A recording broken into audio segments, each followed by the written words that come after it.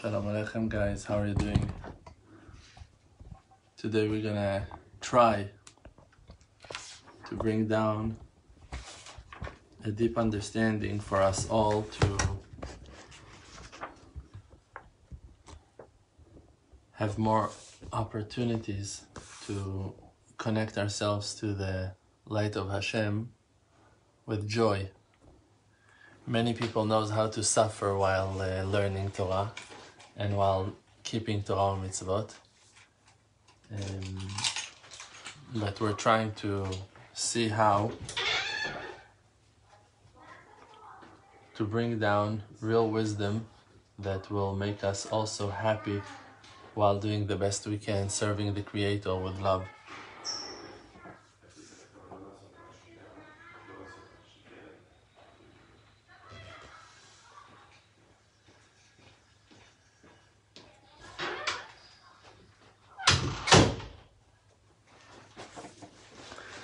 So, Torah Peitet is 89 in Lekutey Moharan.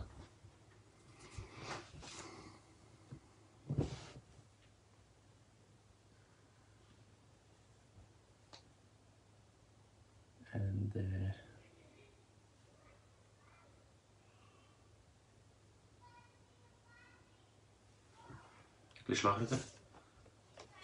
Post it on the thing? Yeah, we can do it.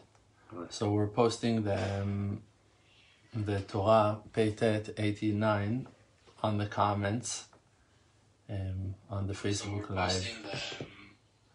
So Torah Peitet, Rabbeinu is saying, ותחסרהו מעט מאלוקים וכבוד והדר תעטרהו.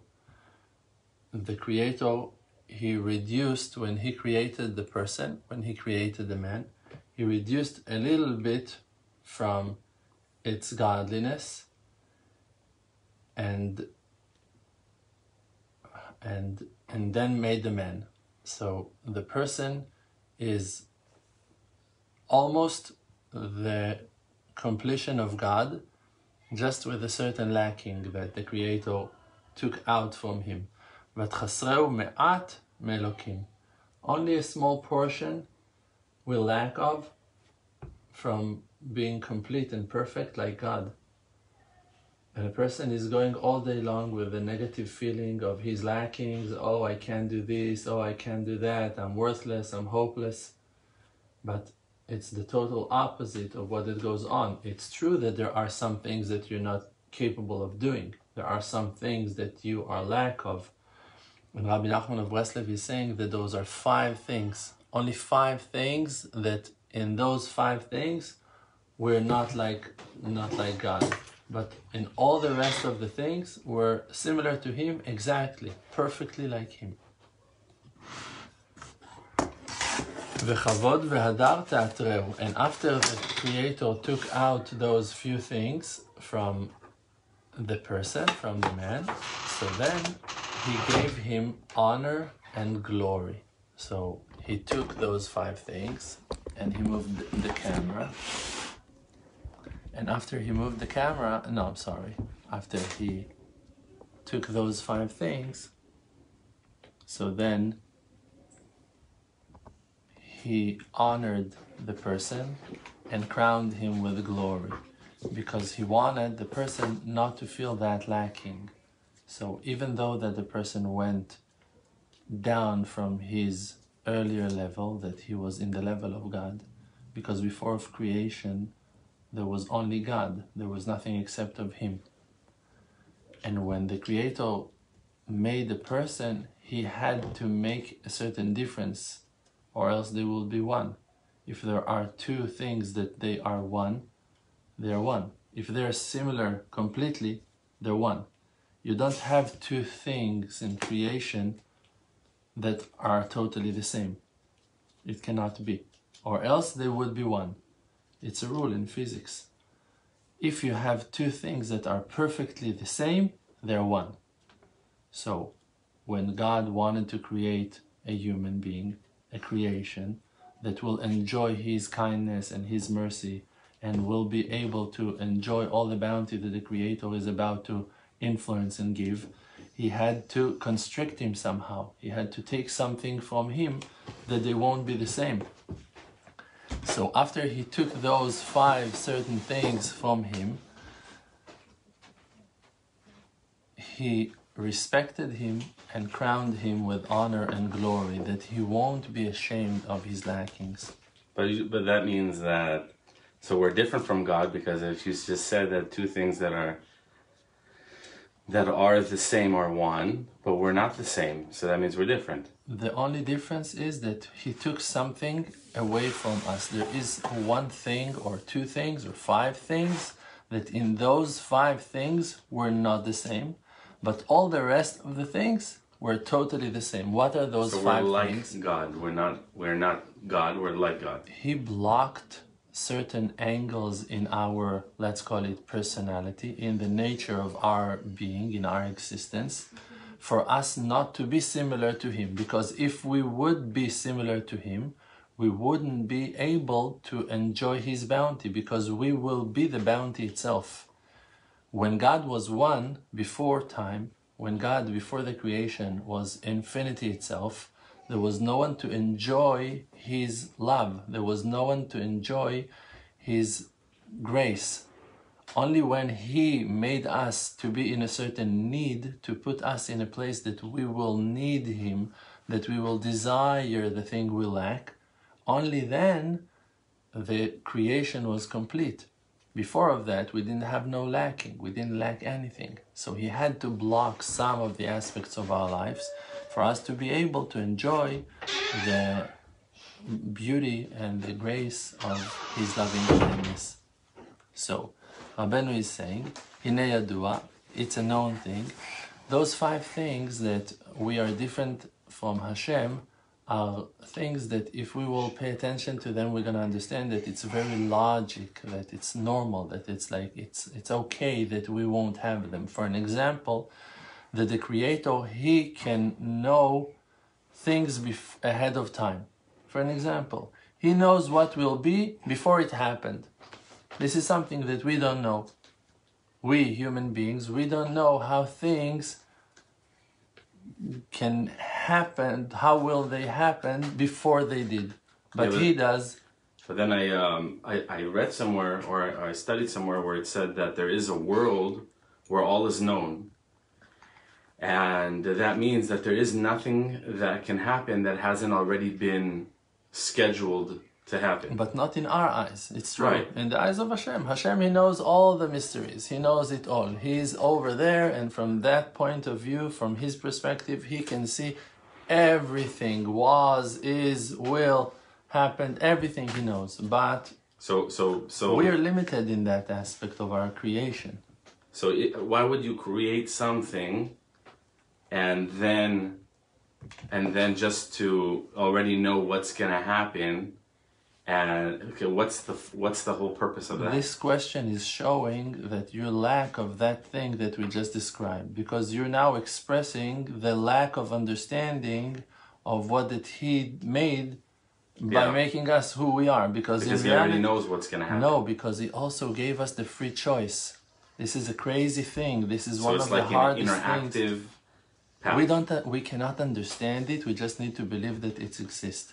That you have 2 things that are taking place in the same time.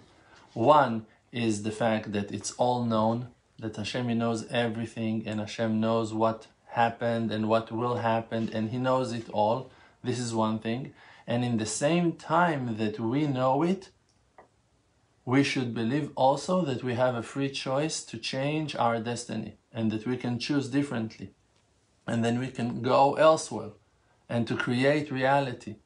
And you cannot understand, you cannot grasp those 2 things in the same time, because they contradict each other, but you should believe in that. And that's also one of the qualities of Hashem that he has and we don't.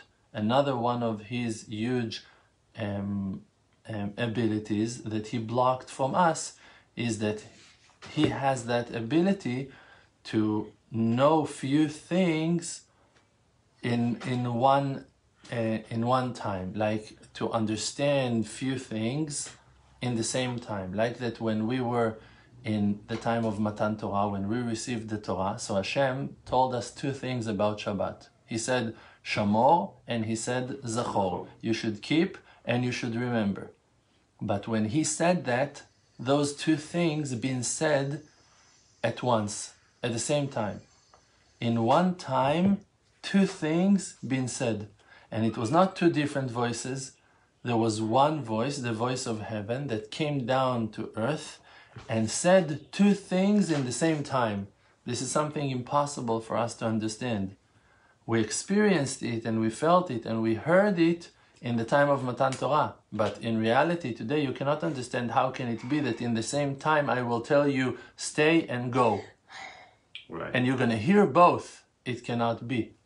But God can do that because He's above space, He's above time, He's above all the physical creation. When He sent us down to earth and dressed us with physical body and in all the rest of the nature of our creation, He put us into that shape. By that, He blocked us from those five abilities of His that are above time and space. So Rabbeinu is saying, Hine yadua, it's a known thing, ki kol ma shechaser la'adam, that everything that a person lack of, if it's spiritual and if it's physical, hachisaronu ba'shchina, that lacking is a lacking in the Shechina itself, in the Spirit of God, shehu b'chinat Elokim, that it's an aspect of God, and not in the man himself. Like you feel, oh, I'm stuck, I don't have money, oh, my friend does not talk to me, oh, I don't have a car right now. You feel a lacking in your life. Rabbeinu is telling you it's a known thing that all the things you lack of, spiritually and physically, are not your own lackings.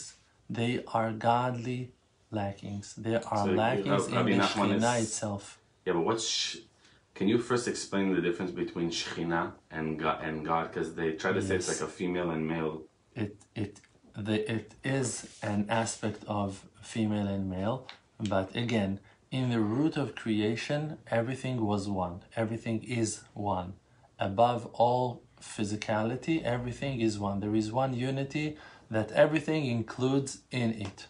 But when things started to be built, so they had to have some structure. So then duality started, and then all the rest of particles started to divide from that unity. Like that in humans, we know that in the beginning, Hashem made the man, and he was one person. And after a while, he asked from Hashem to have a spouse, and the Creator divided him into two. He took out from his inside, his rib, and took it out of his physical body, and made another woman made out of him. And then they had children, so that 2 became 4. And those 4 became 8. And those 8 became 16. And 16 became 32. And that's how they multiplied. Also spiritually, the same structure. When the Creator started the process, He was one. But then when He wanted to start putting His own light into creation, into shape, He had to divide it. And the main dividing was to create male form, female form. One that influences and one that receives. And this is how the Shekhinah comes into reality. In the root, a couple, they're one. You see pictures of me and my wife. We look like 2 spoons lying on each other. But when you have people that don't have shalom bayit, they don't have peace in their houses, so you see contradictions, you see controversials, you see arguments, you see differences. He wants to go, she doesn't want to go. He wants to do, she doesn't want to do. She wants to do different things, he refuses. They're arguing, everyone go elsewhere. Why? Because there is no Shekhinah between them. The Shekhinah is the glue, that's the spiritual glue of love that is attaching all creations to become one again. That's the feminine power. Like that, a mother in the house, her potential and her job is to bring everyone together. She will make sure that the house will be pleasant. She will make sure that the food will be tasty. She will be on top of the relationships between everyone, and she will put her nose into everything and see if they're good, if everything's okay, and you should talk to him and he should talk to you. She's coming and making peace all the time. That's a feminine quality. And she's coming and creating connection between the divided ones. So the Shekhinah has the same power and energy, that she is on top of creating peace on earth. So Rabbeinu is telling us that the lacking is in the Shekhinah, that it's the aspect of God.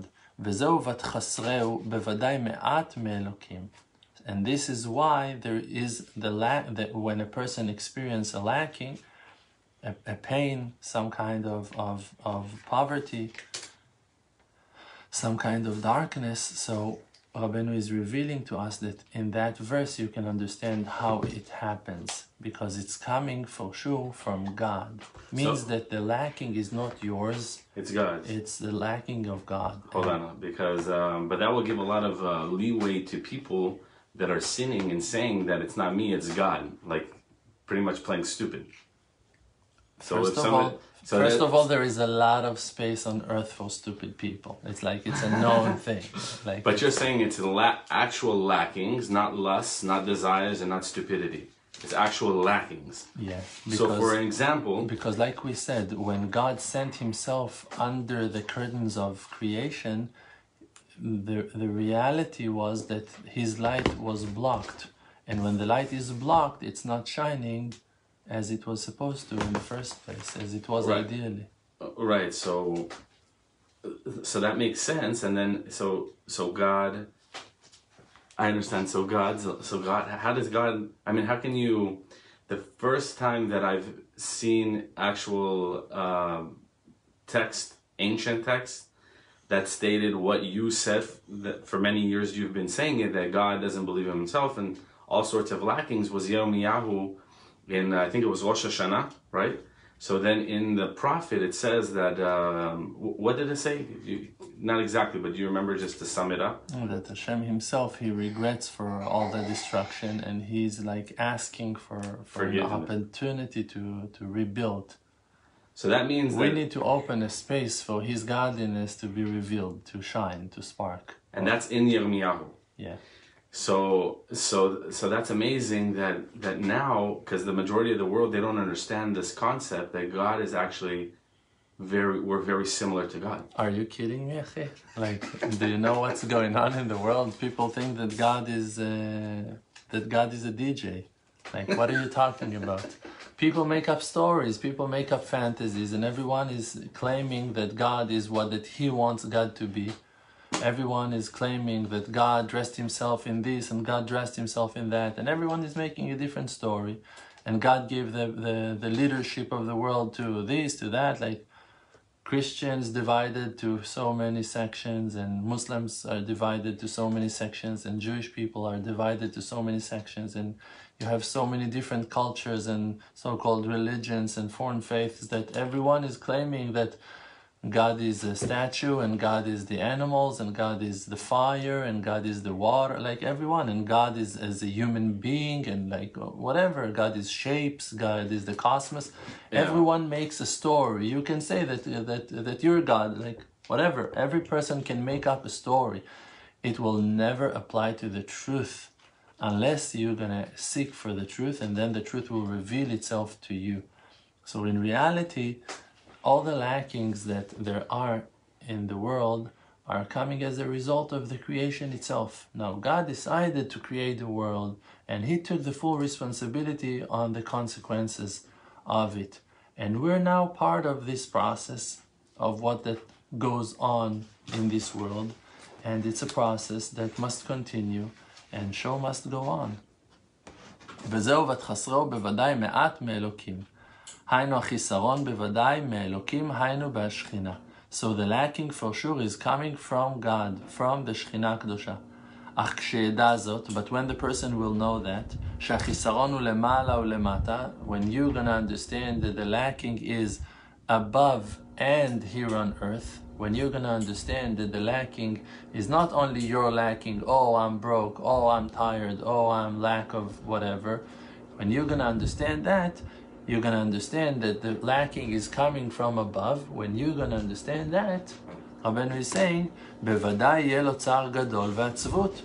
For sure you're going to fall to great sadness, and you won't be able to serve Hashem with joy. Why? Why that you're going to feel lacking if you're going to understand that the horrible lackings that you're suffering from are starting over there in heaven? Because Rabbeinu, he is very innocent, and Rabbeinu thinks that everyone has a heart like his, and probably every person that really serves Hashem, cares about Hashem. Not like all the silly religious people that are taking care of themselves and they choose, oh, I'm going to be this, I'm going to do that, and from now on I'm going to be righteous, I'm going to be pure, I'm going to be holy. And they're just feeding their own stomachs with so-called spiritual food. But they are in the same place of having lust and desires, just that they desire spiritual things, so to speak. And why am I saying so to speak? Because this is not real spirituality.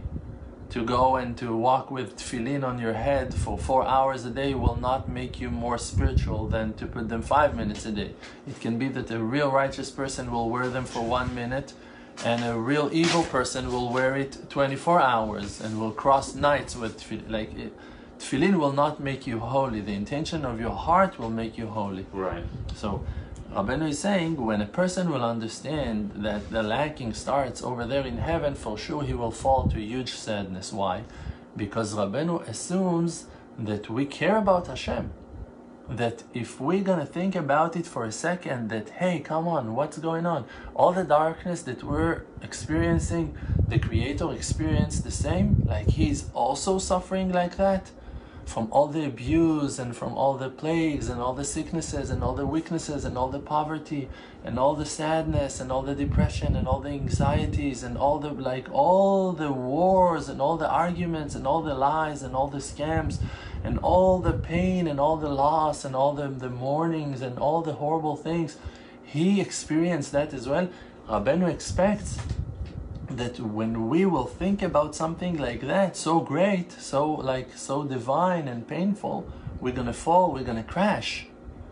Because Rabbeinu assumes that we're innocent like him, that our heart is so alive that when we're gonna think that Hashem is in such great pain, we won't be able to carry that pain. And then Rabbeinu gives us the advice, Lechach tzarich lashiv le'atzmo, and therefore a person must answer himself to find an inner advice inside yourself. Ma ani umechayai, who am I and what my life worth?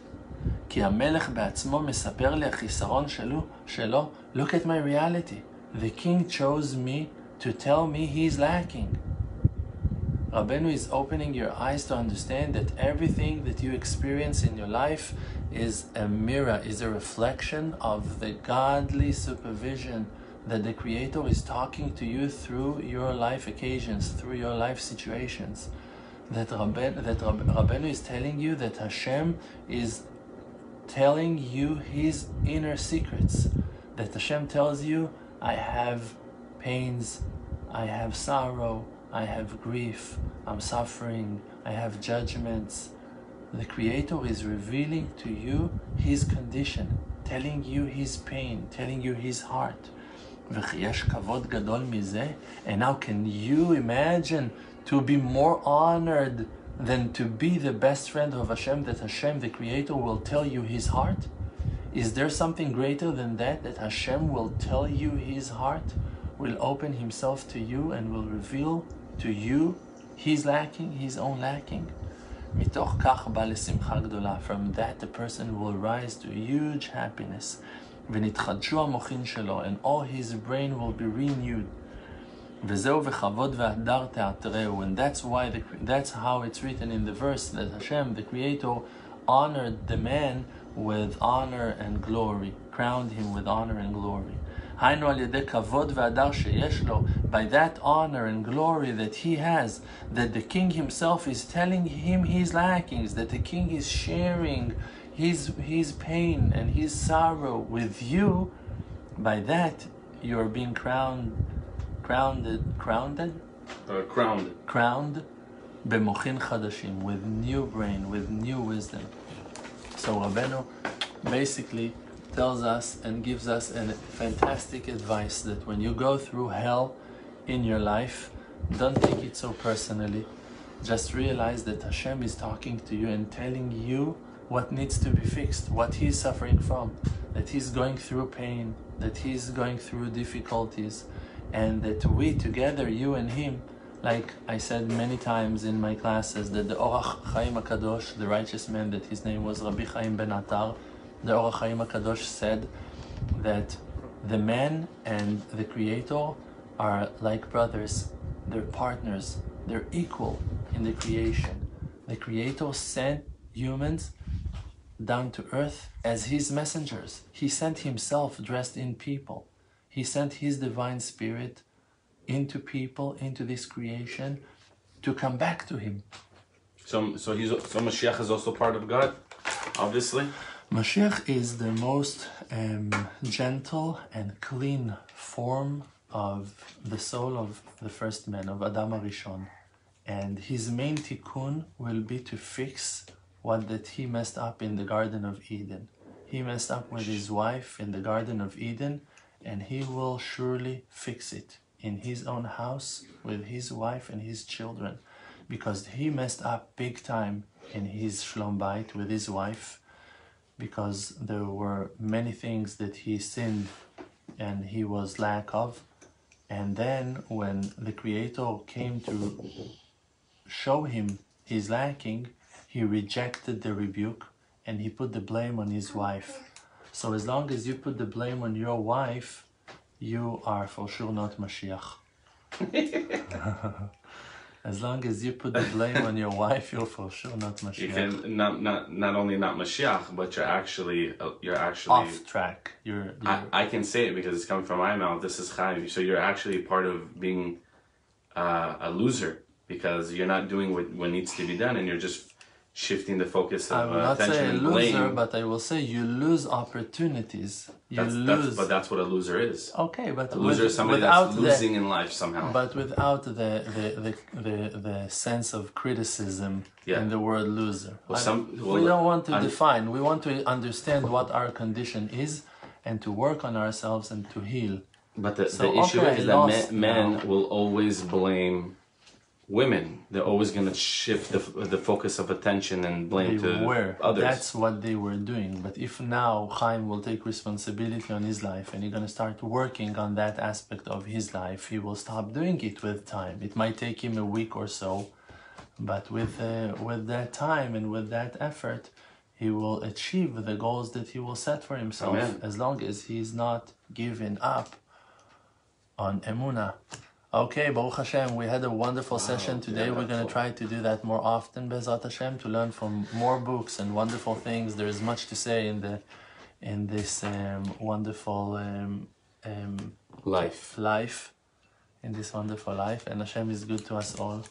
The Emunah project is on the go, so join us and share the videos and the wonderful content, and help us to distribute the light of the Creator with the rest of your loved ones, and may the Creator bless us all together as one, with a lot of happiness, joy, satisfaction from life, and wisdom and sensitivity to our spouses and to our children, to all those who surround us, to know how to shine the light of truth and kindness to them, that they will succeed and climb on the right track with us as well. Amen. Thank you. Amen. Thank you all. The world does not exist, because Olam Milshon Ne'elem, the world is just blocking the light of truth. The world called Alma Deshika, world of light, is just a fake. We're just inside of an illusion. It's just a fake. We're just inside of an illusion. We're just inside of an illusion.